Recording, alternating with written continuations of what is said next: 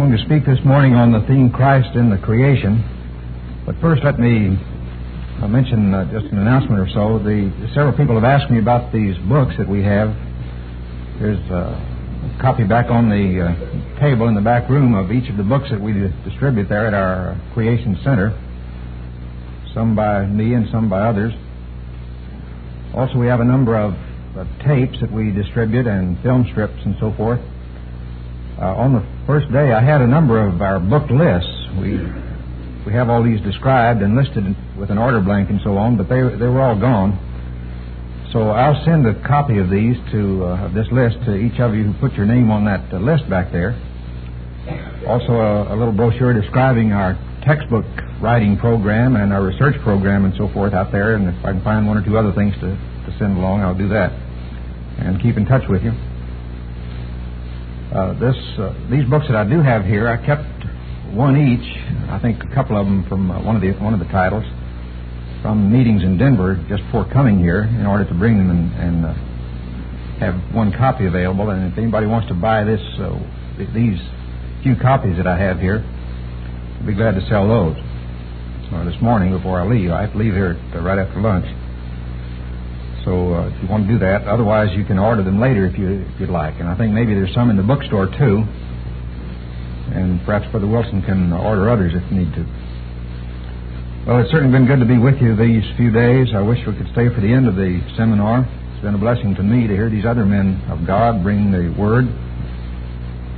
And I would appreciate your prayers. It's been really wonderful to get to know you folks in this church and this college. The Lord has His hand on you here. And we'll certainly be remembering you. First chapter of Romans. Very familiar passage. And it has some real meat in it for our study this morning, I believe. Beginning in verse 18, the wrath of God is revealed from heaven against all ungodliness and unrighteousness of men who hold the truth in unrighteousness. Because that which may be known of God is manifest in them, for God hath showed it unto them. For the invisible things of Him from the creation of the world are clearly seen, being understood by the things that are made, even His eternal power and Godhead, so that they're without excuse. Because that when they knew God, they glorified Him not as God, neither were thankful, but became vain in their imaginations. Their foolish heart was darkened. Professing themselves to be wise, they became fools, and changed the glory of the incorruptible God into an image made like the corruptible man, and to birds and four-footed beasts and creeping things. Wherefore God also gave them up to uncleanness, through the lust of their own hearts, to dishonor their own bodies between themselves, who changed the truth of God into a lie, and worshipped and served the creature more than the Creator, who is blessed forever. Amen. Now in verse 28 it says, they did not like to retain God in their knowledge. Therefore God gave them over to a reprobate mind to do those things which are not convenient. And this, of course, describes the drift of early man down into paganism, into pantheism, from the original knowledge of God which he had from the beginning of time, and especially from the time after the flood, when God started over again with Noah and his family. I think this describes specifically what happened after the people were scattered at the Tower of Babel. And they drifted off into tribes and nations and developed their own systems, retaining a certain amount of tradition from the primeval revelation, but rejecting the knowledge of the true God, which they had in the beginning. They rather decided to make God in their own image, to erect a model of God to their own specifications. And so they began to build images of wood and stone. And they made God look like a man, or like a bird, or like a beast, or a creeping thing. And they drifted then down into this paganism, this really pantheism, nature worship, worship of the stars and the hosts of heaven, and so on. Well, now all of this was nothing but an early form of evolutionism. I don't know whether you've thought of it that way or not, but basically, that's true. When one worships the creation rather than the Creator, something which has been created rather than the one who created it, basically he's identifying ultimate reality with the universe, with the cosmos, and he makes that his God. And this is nothing but evolution, trying to explain ultimate reality in terms of things. And nowadays, of course, man is a little more sophisticated than to build a model of God with his hands and set it on a stick somewhere. But he builds a model of God with his own imaginings, and he erects some kind of philosophical model of ultimate truth, which to him is his God. Evolutionary pantheism, evolutionary humanism, is just a more sophisticated form of evolutionary paganism. And do you know that as you go back into Greek philosophy or Babylonian mythology or Egyptian cosmology, all of these are evolutionary systems. All of them begin with eternal matter in some form or other, and then the gods or the forces of nature or whatever begin to operate on this primeval material and organize it up into its present form. This is nothing but evolution. Some people say, that Moses, who wrote Genesis presumably, was just accommodating the primitive mentality of the early Hebrew people when he wrote in terms of creation. They weren't sophisticated enough to understand evolution and the great age of the earth and so forth, and so he wrote in those terms in order to get across these spiritual ideas to them. Well, this is ridiculous, because those people were accustomed to think only in terms of evolution and the great age of the earth. That's what all the other people of that day thought. The idea that the earth was infinitely old, great millions of years and so on, this was nothing new. This was held by all the early pagans. And they all thought in terms of evolution, so that in order to get across the idea of special creation in 6 literal days out of nothing but God, Moses had to write very plainly and clearly to prevent them from putting evolutionary notions into it. And that's why Genesis 1 is so emphatic and definite in speaking of 6 literal days of special creation. Oh, he wasn't accommodating anything. He was trying to help them to understand the truth of special creation, which they could find no place else than in Genesis. And no other religious books or writings or philosophical books talk about special creation at all. It's unique to the Bible. This is the only true account of the beginning of things. Well, this is the drift of early men. But now, there was no excuse for that. As it says in verse 20, the invisible things of Him are clearly seen from the creation. Well, how can invisible things be seen, clearly seen? It says they are understood by the things that are made, even His eternal power and Godhead. You know what the phrase, the things that are made, is? Maybe you've heard this. It's the word from which we transliterate our English word poem. It was a poetic masterpiece of God's handiwork. It was His design. The things that are made, His great poem in creation. Maybe you know that word occurs only one other time in the Greek New Testament. There's only one other poetic masterpiece that God has made. If you don't know where it is, I'll tell you. It's in Ephesians. The 2nd chapter, it says, by grace you're saved through faith, and that not of yourselves, it's a gift of God, not of works, lest any man should boast, for we are His workmanship, created in Christ Jesus unto good works, which God hath before ordained that we should walk in them. And the word workmanship is poem. So there are two great poems of God, you see, the work of creation and the work of the new creation, when He takes an old chaotic, useless life and transforms it into a good work, and he does a miracle. Well, that's just on the side. Going back to verse 20.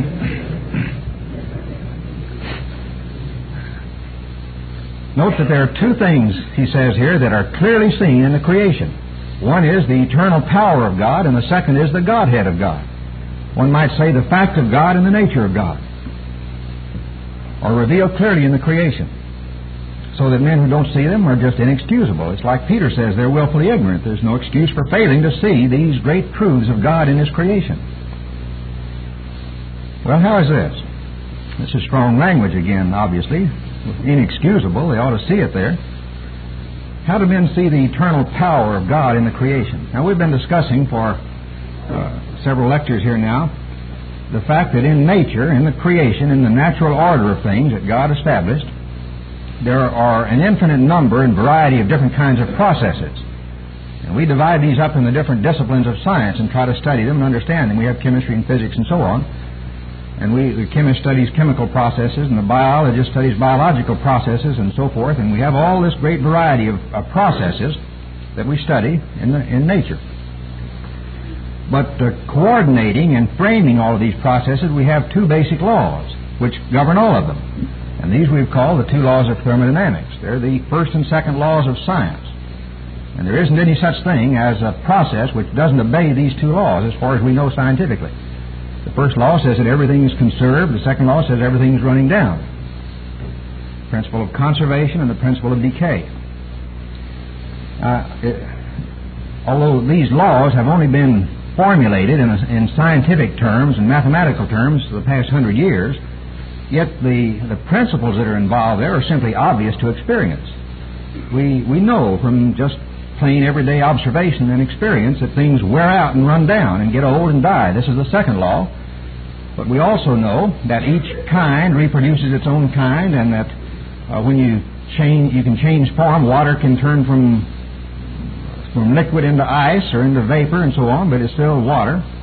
And so on, everything is conserved. We know that from experience. We know that everything runs down from experience. So whether we express these laws mathematically or not, they are so common to everyday experience that everybody just knows them almost intuitively. Now, the early people ought to have known that, but even more so, our modern scientists ought to know that, because now we have actually measured these and confirmed them scientifically and observationally thousands upon thousands of times without ever finding any exception to them.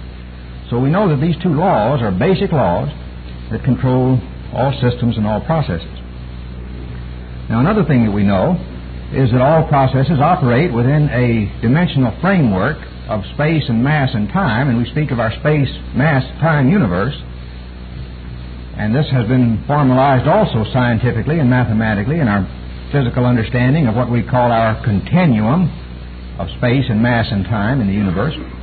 But this also is nothing new. The Greeks knew this, and you just know it from experience, that everywhere is space, and we work through time, and we also know that everywhere in space and time occur things, phenomena, matter, energy. There's nothing new or difficult about this. This is just obvious to experience, so that everybody ought to know these things. But when you stop and think about the significance of these basic facts of experience as well as facts of science, you begin to see that they give a strong witness to certain great truths. And it seems to me that that the basic laws testify to the eternal power of God, and the structure of the cosmos testifies to the nature of God so plainly that people just simply ought to see it, even though they don't. It's sort of like you don't see the forest for the trees. It's all around you, and it's so every day that you don't think about it. But there it is. Now, look, just consider then these two laws for a moment. We've talked about them already, but just to review a bit. The first law says that energy is being conserved, and we recognize now that energy is everything. Even matter is a form of energy. So that nothing is now being created, but nothing is being annihilated. Everything is being conserved. Now, this would tell us then, if we ask the question where it all came from, either of two solutions may be possible. Either there never was a beginning. If everything is now being conserved, energy is conserved, not created or destroyed, then we could say, well, that means that the universe is eternal. Matter always existed. Energy always existed. There never was a beginning. Everything has always been conserved. That's a possibility. The other possibility would be that there was a beginning, but if there was a start of all things, it would have to be in terms of mechanisms or processes which don't exist now, because all present processes are conservative and don't create anything, so the universe could never be created by means of the processes which now exist in it.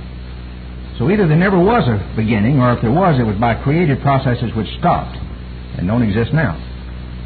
And then the second law says that there must have been a beginning, because otherwise everything would be dead. The second law says that everything is running down and heading towards death, and eventually the whole universe is going to die, a heat death, as they call it. If these present processes continue like they are now for another 20 billion years or so, the universe will just die. All of the suns will die out, the stars, all the highly available energy in the universe will have been degraded down to low-level uniform heat energy everywhere, no difference of temperature, and no more work can be done. It'll still be there, but it'll be dead and be useless. And that's going to happen in time if present processes continue. Now, therefore, you see, in fact, this has been called time's arrow by Sir Arthur Eddington. As time goes on, energy goes down. Therefore, the source of all of this energy must be outside of time, because in time it's going down. And therefore, it isn't temporal power It's eternal power. The universe must have had a beginning, otherwise it would be dead. It couldn't have begun itself by the first law. There's no possible conclusion scientifically except that there must have been a great creation in the beginning when the Creator, by creative processes, ordered and organized and created and developed and finished all of these tremendous reservoirs of power and energy in the universe. And since that time He's been conserving them, although also now they're running down because of the curse. The source of all of this power must be outside of time. It isn't temporal power, it must be eternal power. The invisible things of Him are clearly seen, even His eternal power. And that's the most scientific conclusion possible from the study of the basic laws of this universe. So no wonder Paul says they're without excuse. Now, not only that, but the Godhead is clearly seen. Now, what is the Godhead? The word itself means, you might say, divinity or godhood. It's used 3 times in the New Testament, each in a slightly different form, but essentially the same thing. It has to do with the nature of God as He has revealed Himself. And, of course, the traditional interpretation, the theologians from the beginning have always understood this to refer to the triune nature of God, the Trinity. The Godhead, Father, Son, and Holy Spirit. And, of course, God has revealed Himself in that way, that God is one God, not 3 gods. You don't have 3 separate gods involved here, but there's only one God. But that God is triune. He's Father, Son, and Spirit. The Father is the unseen, invisible, omnipresent source of all being and reality. But He is manifest visibly and sensibly in the Son. No man hath seen God at any time. The only begotten Son, who is in the bosom of the Father, He hath declared Him. So He is the Word of God, the expression of God, the revelation of God. But then God is interpreted and experienced and understood in the individual personality by the Holy Spirit, who also is invisible, omnipresent, and nevertheless very personal and real. Now, we don't understand all about this completely, but it is interesting at least, and I think it's highly significant that this creation which God created reflects in such a marvelous way the triune structure of the Godhead, because we live in a universe which is a tri-universe. Now, in science, as we study these different processes, the way that we try to organize the study, the scientific experimentation on a particular process, is to isolate the different factors that go into it and measure the relations that they have on each other and try to, if we can, express it mathematically, finally. And so we have all these different equations and descriptions of all these different processes, but it's mighty significant that always, if we boil it all down and we get it all correctly worked out, it's eventually it's going to have to be expressed in terms of 3-dimensional units. Just 3, no more. And those 3 are units of space and mass and time, because we're in a space, mass, time universe. Now that means, you see, well, in engineering, that's my field, we use the techniques of dimensional analysis and of model analysis. And, of course, every laboratory study is simply a model of the physical process that exists in nature. We try to put it down in some kind of a finite scale that we can study and measure. We make a model of the process or of the machine or whatever it is. And then we analyze this model on the basis of its relation to the prototype in terms of the discipline that we call dimensional analysis. And this is completely based on the recognition of the fact that every process has to occur in a space, mass, time framework. And so we use dimensions of space. In engineering, we use the foot as the unit of length, and we have to use dimensions of time, so we normally use the second as our basic time unit. And then we have to use some kind of a unit of force or matter or energy. These are all sort of interchangeable. Normally in engineering we use the pound, although you could use the dyne or some other force unit or energy unit. And we express our model results in that framework, and then we project that onto the prototype scale, and we finally, if we get enough information and we get it all boiled down nicely enough, we'll come out with a nice equation describing this process, and we'll say that the process is measured in terms of foot-pound second units. Or you could use the metric system, use the meter and so on if you want to instead of the foot, but always you have these 3 basic dimensions. Well, no, this is so obvious that everybody knows it, but I wonder why it's that way. Why should there be just 3? Why shouldn't there be 2 or 4 or 10? It's always just 3. His Godhead is clearly seen. The space, mass, time universe a tri-universe, reflects the nature of its creator. That's why. And if you stop and think about it, each of the three, space and mass and time, is equally the whole. And yet each is separate and distinct and necessary.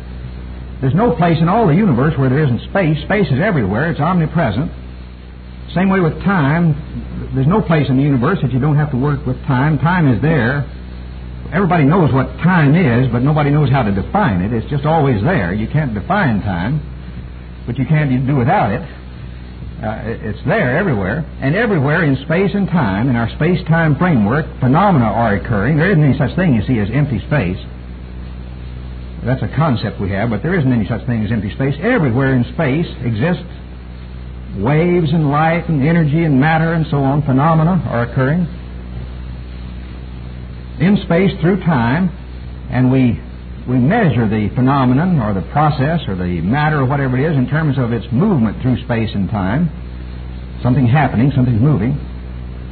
Even static, what looks like dead material, matter, is really not so. It's mostly empty space. Tremendous energy in space, moving at tremendous velocities, the electron moving around the orbit and the atom and so on, or the waves of the quanta of energy moving in wave-like forms and so on. It's a very complex, non-material sort of reality, which we think we see when we talk about hard matter, but at any rate, everywhere in space and time are occurring these phenomena of matter. So you could say it this way, that the universe is space-mass-time continuum. You can't tell where one stops and another begins because each is the whole.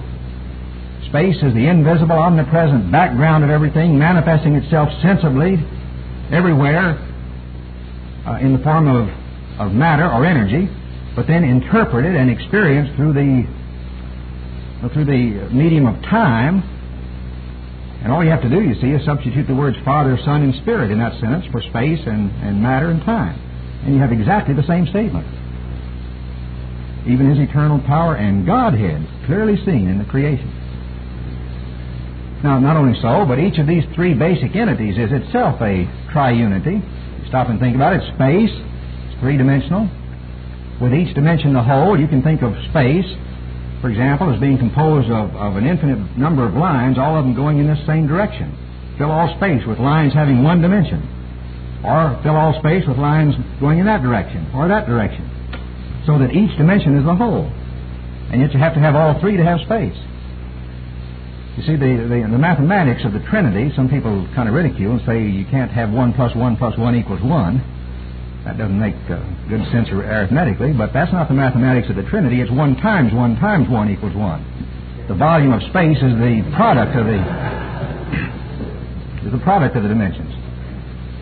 And not only that, but you see, you define space in terms of the first dimension, the foot. Space is defined in terms of the first dimension, but you can't see one dimension. You can draw a line and you say, oh, there's one dimension, but as soon as you can see it, it has two dimensions. It has width as well as length. And so we see space in two dimensions. That's why we have two-dimensional pages in our books and two-dimensional paintings and blueprints and so on. In fact, in engineering, we find it's far easier to teach students to think in terms of two dimensions, to visualize their structures or their processes and so on in two dimensions than in three. It's awful hard to visualize in three dimensions. So and that's in our blueprints, we have these orthographic projections. You saw the front view and the top view and the side view and so on in two dimensions. So space is referenced in the first dimension, but it's seen in the second dimension. But then it's experienced in the third dimension. We live in a world of three dimensions. And again, substitute Father, Son, and Spirit in that statement. Same thing. Time, threefold. The future is, you might say, the unseen reservoir or source of time. Time is flowing, and it stores it out in the future somewhere, and then it flows into the present, and it becomes visible and sensible moment by moment in the present, and then passes into the realm of experienced and interpreted time in the past. And then everywhere in space and time occur phenomena. And space, you see, space divided by the time is the velocity or the movement. And we measure the phenomenon in terms of the movement, the motion. And we define energy like that. You recall energy, which is the basic reality in every phenomenon, even matter. Energy we define as the capacity to do work, and we measure the energy in terms of what it does, that is, how it moves. For example, the energy of light is measured in terms of the velocity of light, the motion of light. But then it's experienced in the phenomenon of seeing. Sound, sound energy is measured in terms of the movement of sound, the velocity of a sound wave.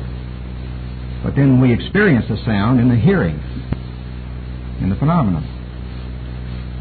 And so on. Every different type of energy, we could go down the list of all and find the same thing is true, that energy is the unseen source of everything that happens in the space-time universe, but it becomes manifest to the senses and the measurements in its movement, but then it's experienced in the particular phenomenon that it produces, whether light or heat or sound or hardness or weight or whatever. So again, a trinity. Energy is the unseen source, manifest in motion, experienced in phenomena. And so the whole creation, you see, becomes a great trinity of trinities, so that the basic framework within which all processes operate just clearly cries out the reality of triunity. Difficult as this may be to understand how three can be one, yet it's so real that it's just everywhere in our experience. The invisible things of Him are clearly seen from the creation of the world, even His eternal power and Godhead, so that they're without excuse. The other two times where the word Godhead is used in the New Testament, one is in Acts 17, where Paul told the Athenians, the great philosophers of his day, says, "We ought not to think that the Godhead is like unto gold or silver or stone graven by art and man's device." In other words, he says, now, men want to make a model of God some way. The pagans in Athens made these little wooden and stone images, but the philosophers made the model of God in their own minds. They were too intelligent to think that God was in these sticks and stones, but they had a philosophical model of God, and he says you can't make God in any kind of a model graven by art or man's reasoning, man's device. Man can't make a model of God. We ought not to think that the Godhead is something that man can describe in his own frame of reference, but God has made a model of the Godhead in the creation. And then there's another place where the word Godhead is used, and that's in Colossians, 2nd chapter, where it says, and by the way, this is the only place in the Bible where the word philosophy occurs, "Beware lest any man spoil you through philosophy and vain deceit, after the tradition of men, after the rudiments of this world, and not after Christ, for in Him dwelleth all the fullness of the Godhead, bodily, and you're complete in Him, who's the head of all principality and power." So the Lord Jesus Christ, who is the visible manifestation of all the reality of the triune God, manifests forth the whole Godhead bodily, and if we want to know what a real model of God is like, we see God in Jesus Christ. He is the fullness of the Godhead bodily. And so Christ is manifest in the creation. Another way which is manifest in the creation we find in the 14th chapter of Acts, where Paul and Barnabas had healed a crippled man at Lystra, and there the people then wanted to make gods out of them because of their miracle-working ability. And they didn't want that, and they said in verse 15, "Sirs, why do you do these things? We're also men of like passions as you. And we're trying to preach unto you that you should turn from these vanities unto the living God who made heaven and earth and the sea and all things that are therein, who in times past suffered all nations to walk in their own ways. Nevertheless, He left not Himself without witness in that He did good, gave us rain from heaven and fruitful seasons, filling our lives with food and gladness, our hearts with food and gladness." In other words, he's telling them here that God is manifest not only in terms of His creative power in the creation, but also in terms of His providing grace. He's done good, and He's continually provided the needs that we have for life and food and all things. He giveth to all life and breath and all things. And so we ought to be thankful, he says, concerning God's gracious gifts as well as His creative power manifest in the creation. He's not left Himself without witness. His witness is there. In other words, not only the power of God, but also the grace of God is manifest in the creation. Now, how's this? Especially in contrast with the statement back in Genesis 3, "In sorrow shalt thou eat of it all the days of thy life." Here He says He's filled our hearts with food and gladness, giving us rain from heaven and fruitful seasons. Well, there's a basic backdrop, you see, in all of human experience of suffering and sorrow and toil and sweat and tears and death. But superimposed on that, there are continual evidences of God's grace and provision and manifestation of love and favor. And we have this twofold witness continually that there's something wrong, and yet there's also grace. So that every day man goes through this same experience. The night comes, and the light goes away, and if the light were to stay away, why, he would soon die because he has to have the light to keep going. But he knows that it's just going to be a time of rest during the night, and then the sun's going to rise again with healing in its rays, and life is going to be restored. And every year he goes through the same thing because the world goes off into a winter of cold, and the vegetation dies, and it looks like the whole world is about to die out. But then man knows that the spring's going to come, the time of the singing of birds, as the Song of Solomon says, is going to come. The earth is going to give forth its fruit again, and he's going to be able to continue to live. And so there's a continual testimony of life out of death and of light out of darkness, just over and over again, so that man knows that somehow, and he can't do this, you see, there's nothing that man can do to be sure that the sun's going to rise the next day or that the spring's going to come the next year. He can't control this. It's just by the grace of God that this is provided for him. And so continually there's a witness to him that even against the background of suffering and death, God is continually providing for his needs. And it ought to, as Paul says, cause him to be thankful. But instead of being thankful, they didn't want to worship him as God and made them images and so on. But he continues giving us rain and fruitful seasons. And all of this continually testifies that someday, you see, man just knows intuitively, even though it's easier to do wrong, he knows that he ought to do right. And although it's easier to let yourself go and to let death come, just if you just do nothing, don't take food into your body or anything, well, you'll die. It's easier just to sit and do nothing. But nevertheless, there is always the provision and the testimony that God has our interests and our concerns at his heart, and someday he's going to do something about restoring all things. And this promise has come down from the beginning. He's going to bruise the head of the heel of the seed of the woman, God told the serpent, but he says he's someday going to crush your head. And God's going to perfect that which concerns him. He's going to restore all things. And this testimony is continually there every day, day after day, and every year, year after year. That's there. And then especially is that testimony present in the very fact of physical life, of biological life.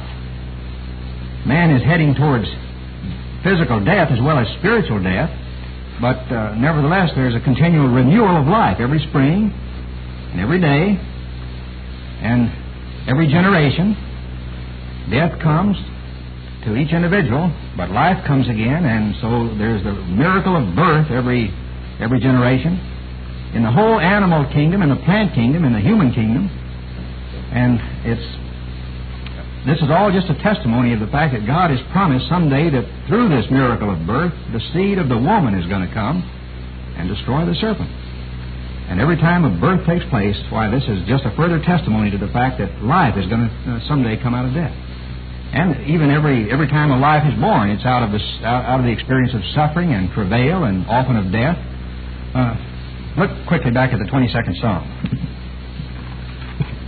You know, this is the great psalm of the crucifixion of the Lord Jesus Christ, written 1,000 years before it was fulfilled, and it describes in great detail the sufferings of Christ on the cross.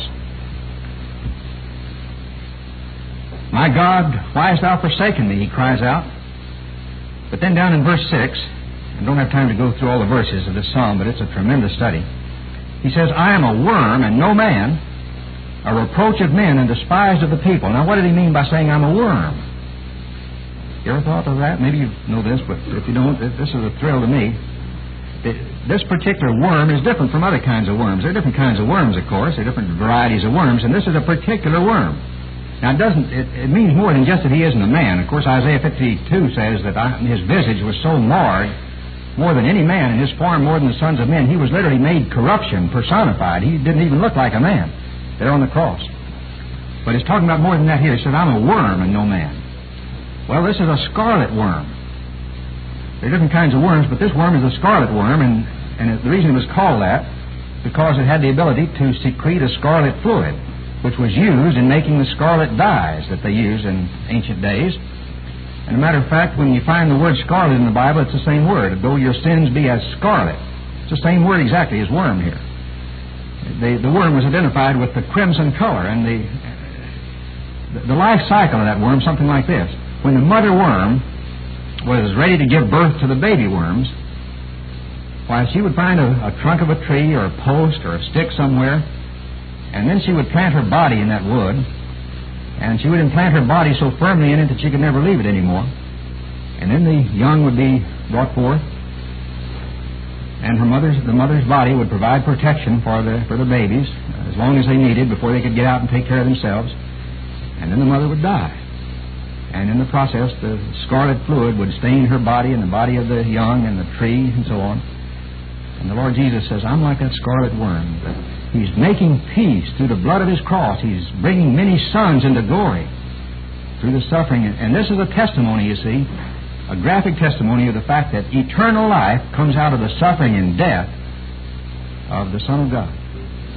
And you find this in every birth. There's always the possibility of death. There's always travail.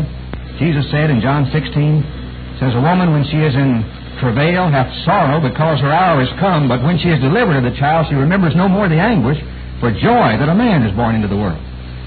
And so although there's always suffering and travail and death in order for life to come, yet it's always a time of joy and rejoicing when the life does come. And this just continually testifies, you see, that someday the seed of the woman is going to come, and although there's going to be a time of suffering and death, He's going to bring forth a seed, and he shall see of the travail of his soul and be satisfied. And that seed shall serve him. And eventually, why, there will be no more death and no more sorrow and no more crying and no more travail. The whole creation is going to be delivered. A new birth is going to take place, to be delivered from the bondage of corruption into the glorious liberty of the children of God through the work of the Lord Jesus Christ. Now, just another point here in closing. Here in this 22nd Psalm, you know, the book of Psalms is a book of praises of Israel, the Hallel book.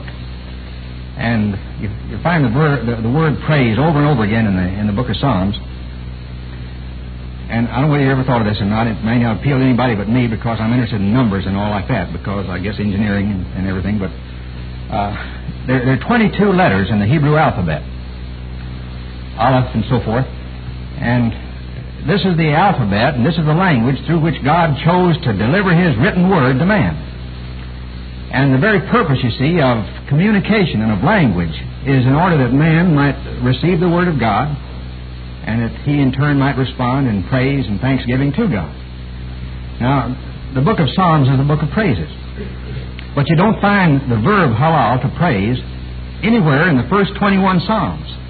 First time you find it is in Psalm 22. Now, I know that the chapters and verse divisions and so forth were not in the original inspired Word, except in the book of Psalms they were, because these chapters were there from the beginning, and so were the verses, because the Psalms are poetry. And so the chapter and verse divisions are part of the original structure of the book of Psalms.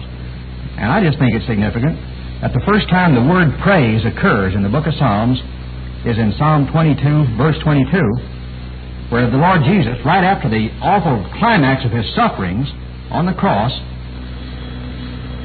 then responds after God hears him and answers his prayer, and he says, I will declare thy name unto my brethren. In the midst of the congregation will I praise thee. And that's the first time the verb praise occurs, Psalm 22:22. And it's the Lord Jesus who's giving the praise, and He's going to do it in the midst of the congregation. And this verse is quoted in Hebrews. He says, in the midst of the church will I praise thee. Where they're gathered in my name, there am I in the midst. And so, you see, whenever we gather together in the church in the name of the Lord Jesus Christ, He's there in our midst, and He's the one who is leading our praises to God. In the midst of the congregation, well, I praise Thee. And He gives that word of praise right after the climax of the awful sufferings when He gave His life and He suffered hell itself in order to give us eternal life. This Reformation audio track is a production of Stillwater's Revival Books. SWRB makes thousands of classic Reformation resources available, free and for sale, in audio, video, and printed formats. Our many free resources, as well as our complete mail-order catalog, containing thousands of classic and contemporary Puritan and Reformed books, tapes, and videos at great discounts, is on the web at www.swrb.com. We can also be reached by email at swrb@swrb.com, by phone at 780-450-3730, by fax at 780-468-1096, or by mail at 4710-37A Avenue, Edmonton, that's Edmonton, Alberta, abbreviated capital A, capital B, Canada, T6L3T5. You may also request a free printed catalog. And remember that John Calvin, in defending the Reformation's regulative principle of worship, or what is sometimes called the scriptural law of worship, commenting on the words of God, "Which I commanded them not, neither came into my heart," from his commentary on Jeremiah 7:31, writes, "God here cuts off from men every occasion for making evasions, since he condemns by this one phrase, 'I have not commanded them,' whatever the Jews devised. There is then no other argument needed to condemn superstitions than that they are not commanded by God.